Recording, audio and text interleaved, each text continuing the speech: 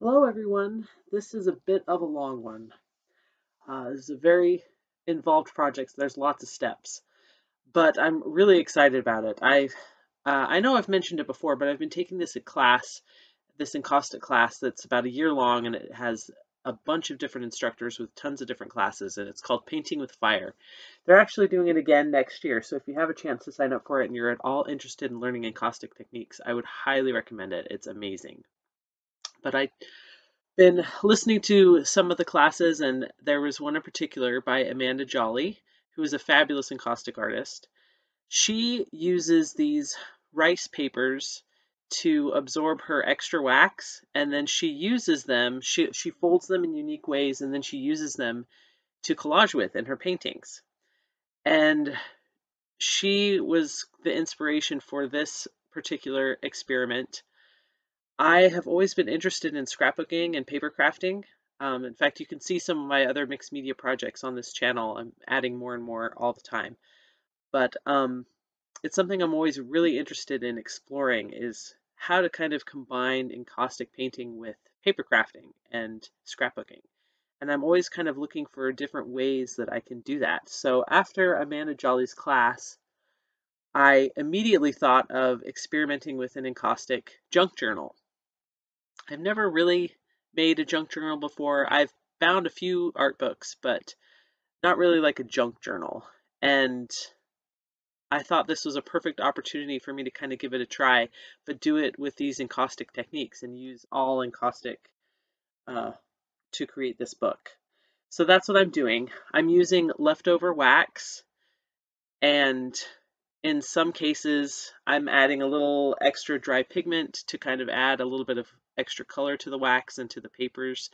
But I'm essentially using extra wax to wax up these rice papers to be able to use them in my book. And that's the first step. I'm making sure that they're completely saturated, both sides, and in some cases using those powders just to kind of add a little pop of color in some places.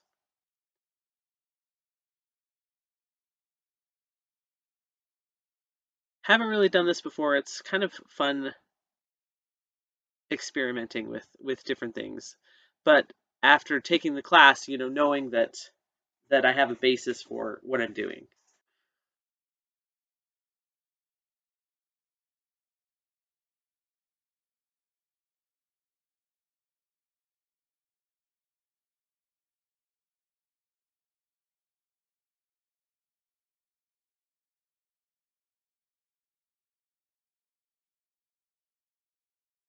You have to be really careful, obviously, because you're working on a hot griddle. So I'm using paper towel to move the wax around and make sure the entire paper is saturated. And it protects my hands while also absorbing any extra wax that it comes in contact with.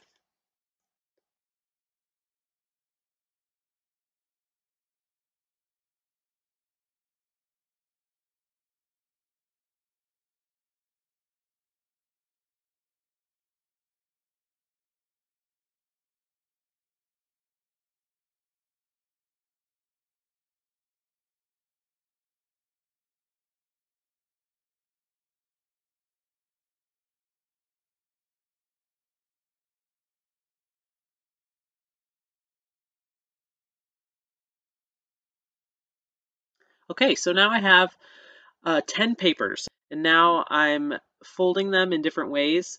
The folding kind of breaks up the wax along those lines, and you can create unique geometric patterns or different things. Amanda Jolly actually does a lot of cool origami pieces with hers, and I'm not that into paper folding, so I'm just kind of making some random folds here and there just to kind of create some interesting patterns without thinking too much about it.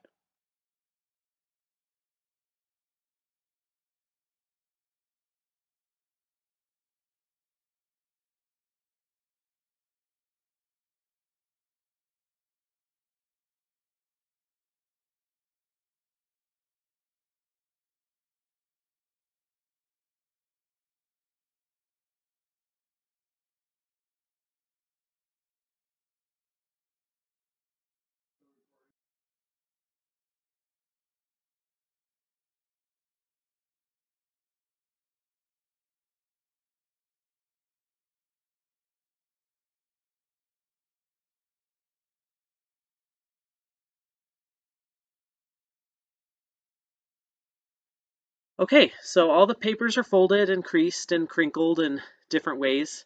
So now I'm adding some ink. I have a lot of different colors of India ink, and I'm kind of adding them to the paper in different ways to kind of soak into those creases and into those folds to add some different color and to make those lines stand out a little bit more. It also tints the paper too. I wipe it off a lot of the excess um, ink, so it's it's not completely saturated after I wipe it down, but it still kind of tints the paper too, and doesn't just seep into the cracks. So it's kind of a fun way to add some extra color to these pages.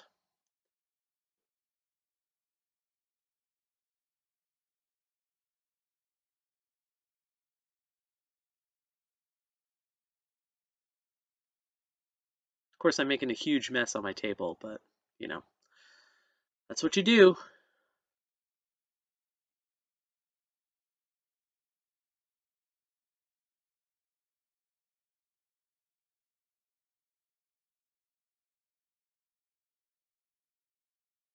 And you can kind of see where the ink is has leaked into those folds and creases and colored it. The wax protects the paper really well, but in those folds you can get a little bit of that color that seeps into it.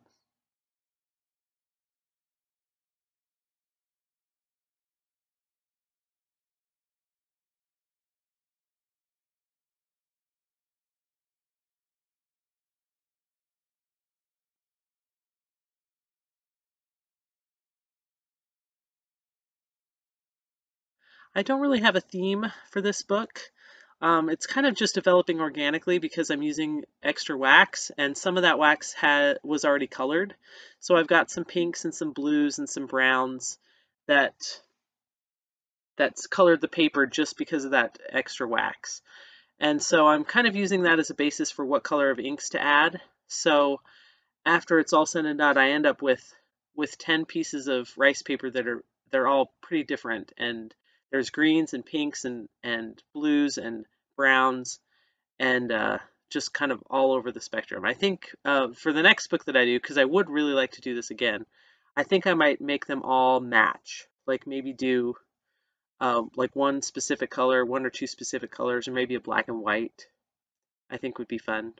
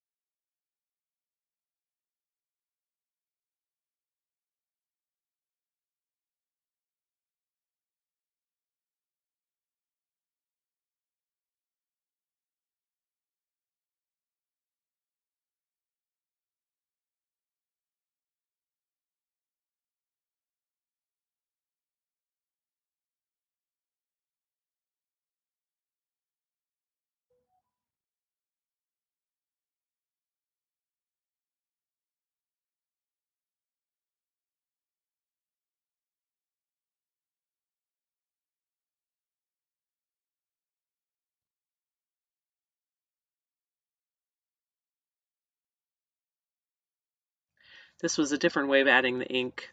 I put it onto the foil instead of directly onto the paper and just kind of dabbed it in. And I didn't really wipe this one off either. I just kind of left the ink kind of where it was and let it stain the paper however it was applied to it.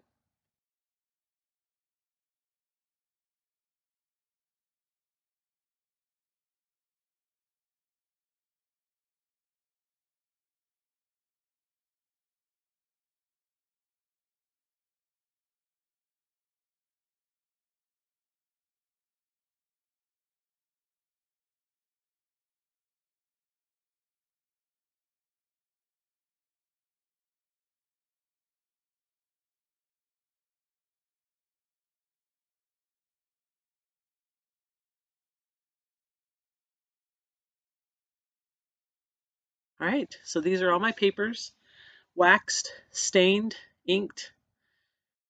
Now I'm ready to create some signatures, or at least the beginning of signatures. I'm going to be adding additional kind of things to it to make it more of a junk journal. So I've got some printed tissue paper that has a lot of text and stuff on it. I'm going to be waxing up some fabric and adding that to it as well. So it has not just these waxed rice papers, but other waxed things as well that I'm going to be adding to the pages.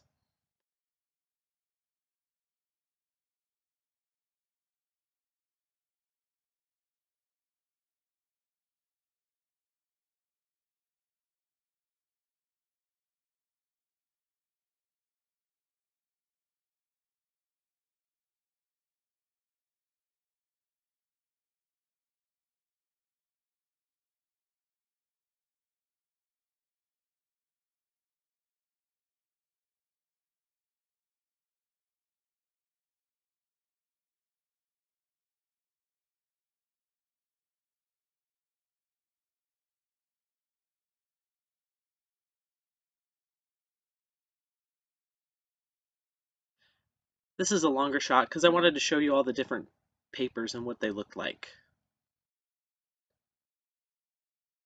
There's a lot of different ways that you can do this. And it's really fun kind of experimenting with the different ways to fold the paper, to add the ink, to tint the pages. It was really fun. It was a blast.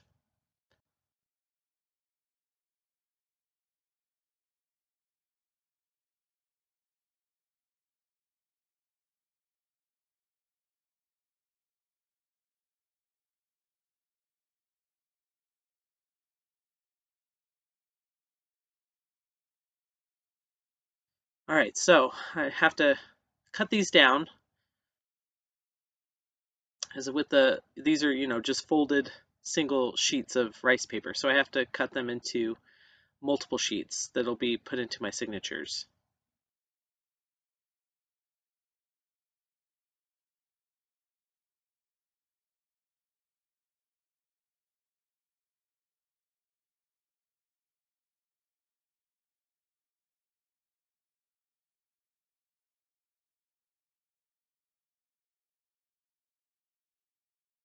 Trying to make it so I don't have the same page next to each other or similar colors next to each other. So trying to make it as random as I can.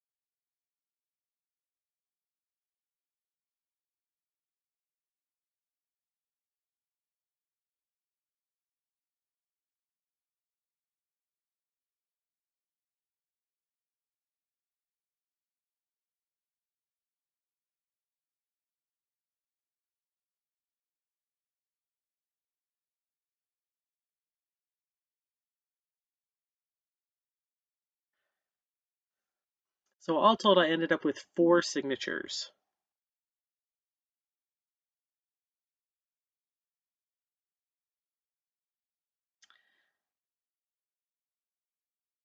Now it's time to work on some of the extra pieces I'm going to be adding to those signatures, just to kind of junk it up a little bit. I got it a little too high temperature. You can see how it's smoking a little bit. You don't want that. So if you ever see that, just turn the temperature on your griddle down.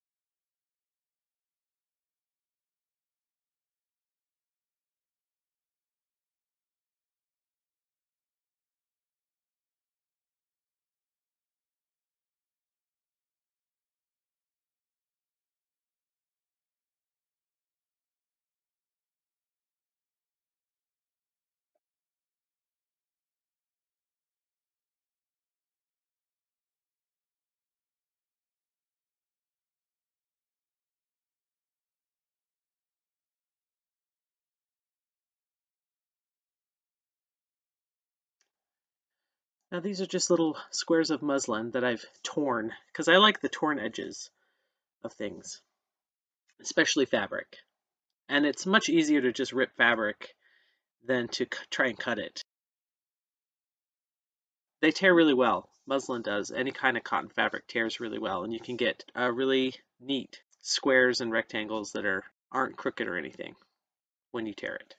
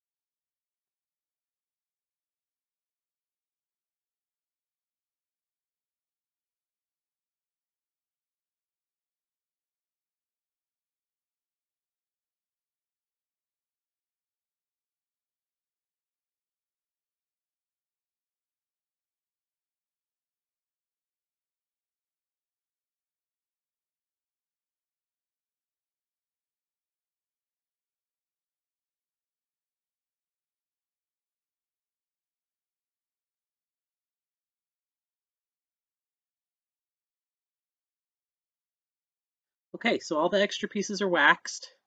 Now I'm just kind of tearing them into pieces that'll fit into the book.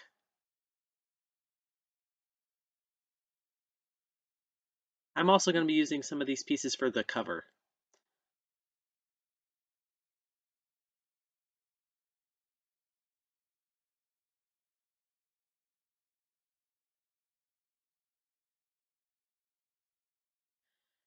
And these extra pieces, I'll just leave in there as they are. I'm going to stamp on some of them. I might paint a little bit on some of them or journal a little bit.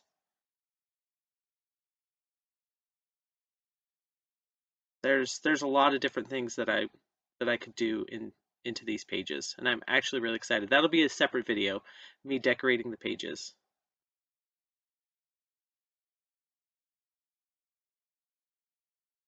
But I'm trying to make sure I get all the pieces in that I want to be bound in to the signatures before I bind it into the cover.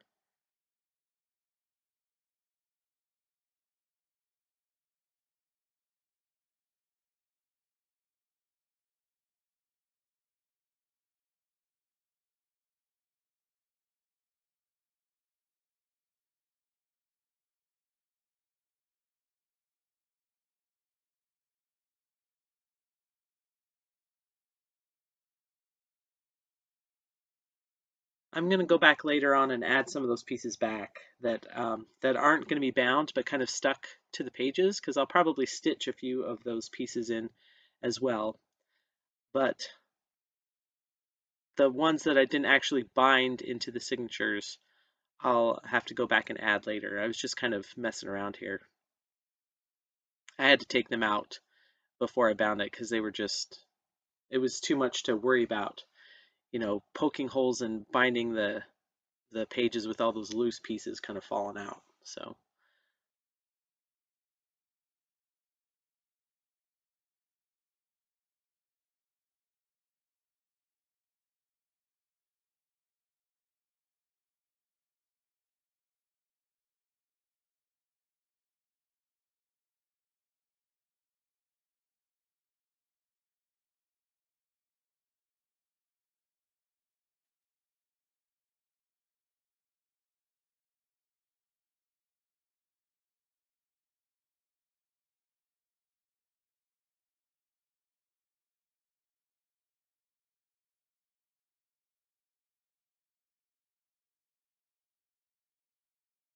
I like to have rough edges a lot, so when a little bit of the fabric or a little bit of the tissue wrap or something is sticking out of the edges, it doesn't really bother me that much. I kind of like having some extra pieces kind of sticking out.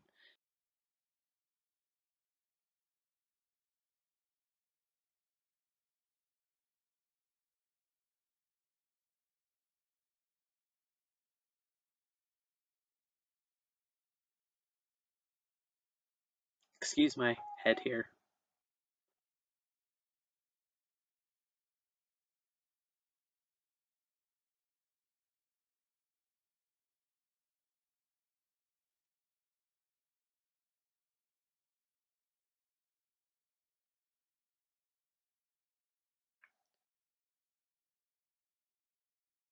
So this is just some chipboard that I'm going to be using for the covers.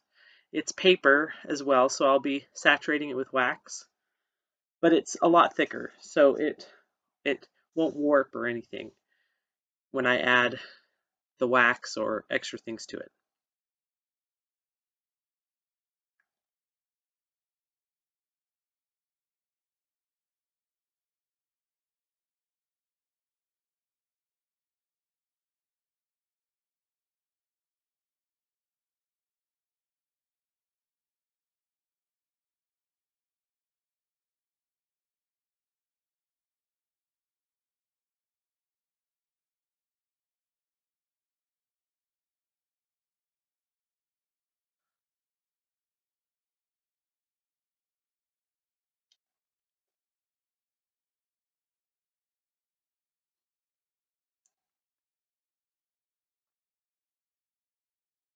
I'm sanding the edges just to kind of hide any crooked cuts or anything like that, to make them all uniform.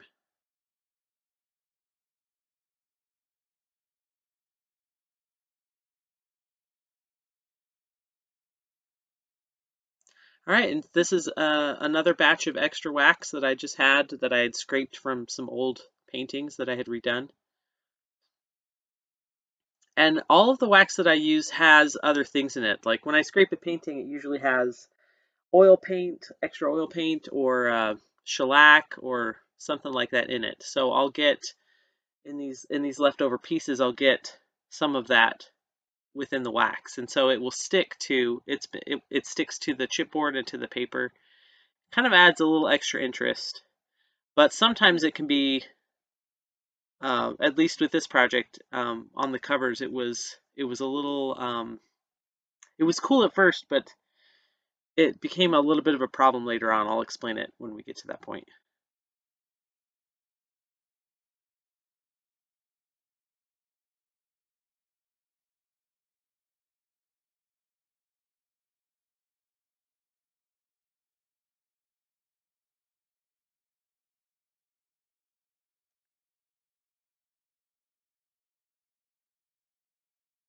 All right, so you can see on these pieces there's like little blue flakes. Those blue flakes are actually kind of sticking out of the wax a little bit.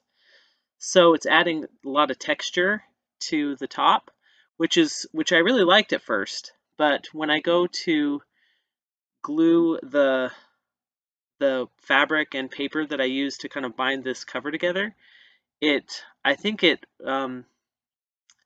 made it so the glue didn't work very well. There is and I just discovered this product. It's called Ceracolor's Waterborne Wax Paint. And they have not only colors of paint that you can actually paint with on Encaustic that's water-based, but they have gel medium and different um, mediums that you can use to texturize that paint.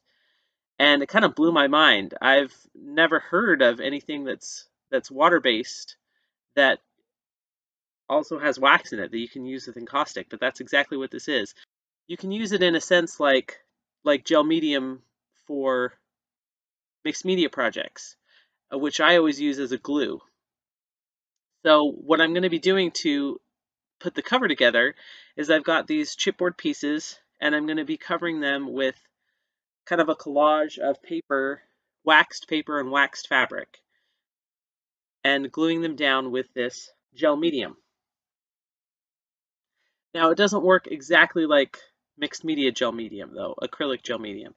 It You have to weight it down while it dries, like really, really good weight it down. And I think having those little flakes on the surface of the chipboard made it so it didn't adhere as well. So while it did stick, and I was able to get the cover to stay together, it's not as tight as I would like it to be, or as I believe that it could be. And so the next time I do this, I'm going to try a few things to make sure that I get a good adherence. Is I'm going to have a thicker layer of wax, because all these pieces are completely saturated, but I want a thicker, smoother layer of wax for the gel medium to adhere to. And I will weight it down significantly so that I make sure that it gets a good latch. I don't think latch is the right word, but you know what I mean.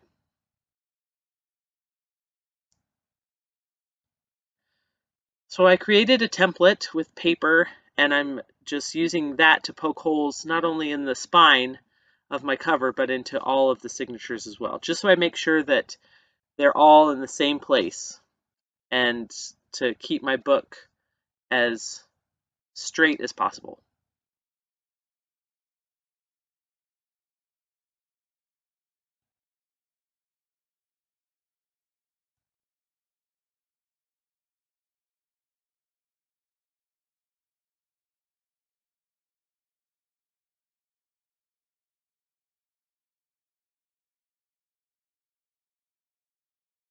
If you want a tutorial on this kind of bookbinding technique, I used a specific YouTube video that I will link into the description so you guys can find it and watch it if you want some good instruction on how to do this exact kind of binding.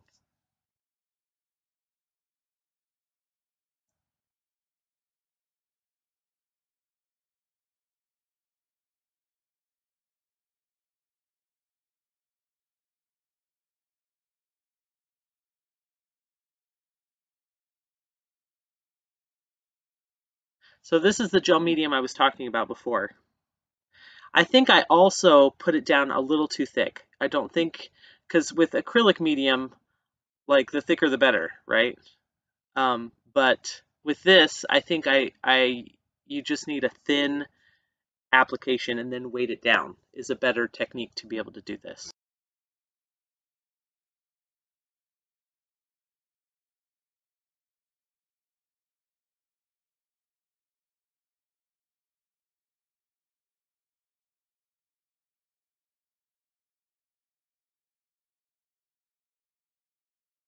For some reason, originally I was just going to do the fabric and the paper on the front, but as I was working, I realized, do it on both sides, and then you'll have some interest on the inside of the cover as well, and you'll have double the strength holding the chipboard together.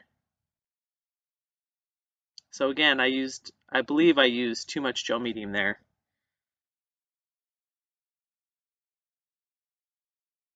but next time I'll do it. I'll do it correctly.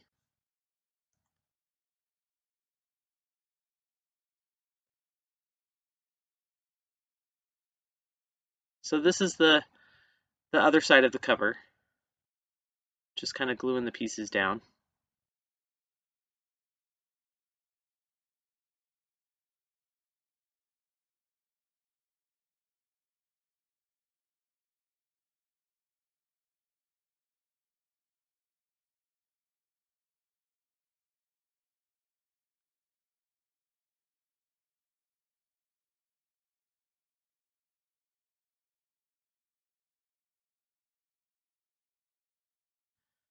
All right, so this was after a couple of days of leaving it to dry.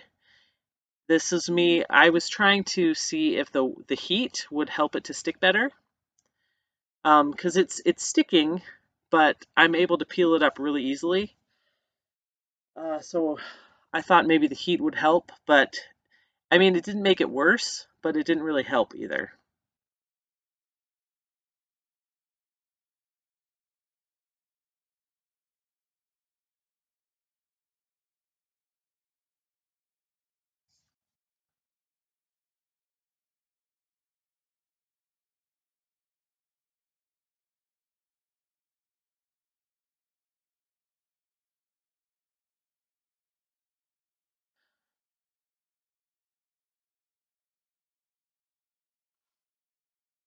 All right, the last step in creating the book itself is binding the signatures into the cover. And like I said, I'll put the tutorial that I used for this in the description so you guys can find it if you want detailed instruction on how to do this. But it's actually really, really easy.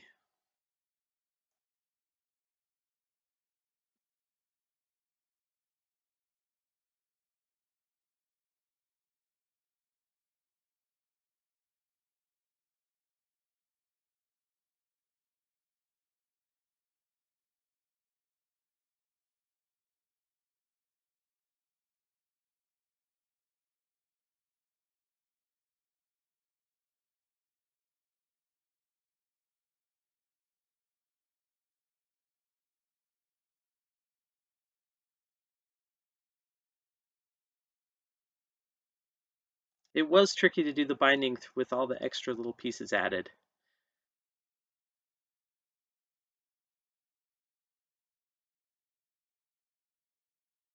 But it's worth it, I think.